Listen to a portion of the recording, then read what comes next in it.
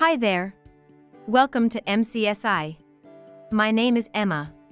In this video, I will tell you why cybersecurity professionals perform software reverse engineering.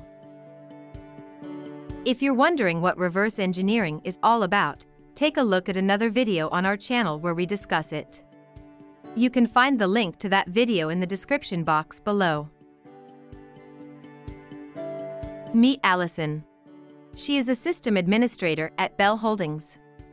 This morning she installed an update on a video conferencing application across all machines on the network.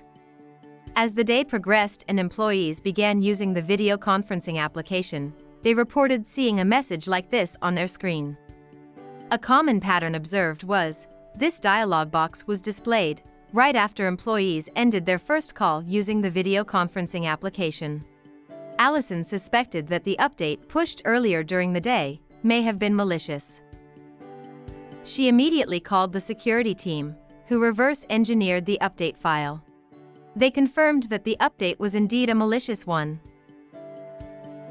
When an executable exhibits unusual behavior, the top priority is to confirm if it is malicious or not.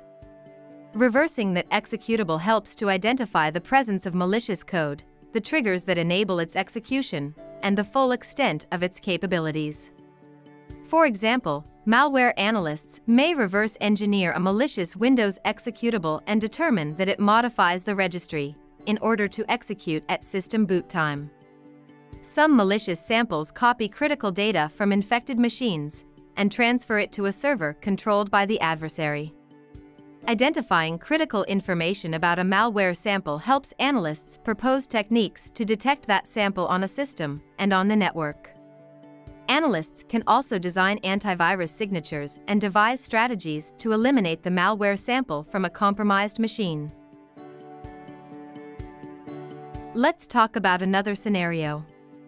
Matt is a penetration tester at Salmon Security. A customer has requested that a firmware application be tested for security bugs.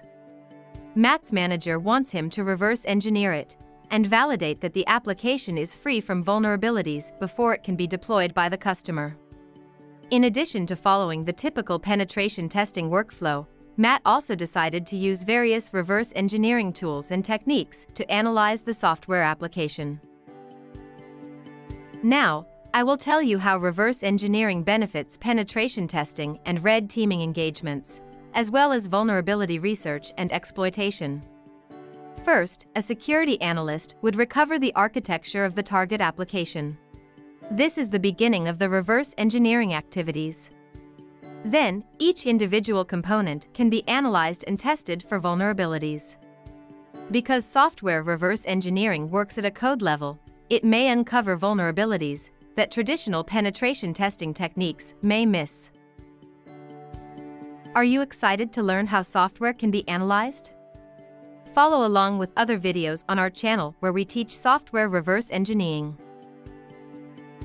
If you liked this video, please hit like and share this video on social media.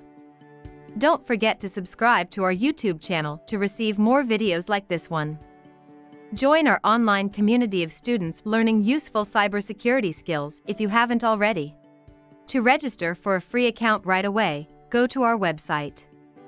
Happy learning and see you soon!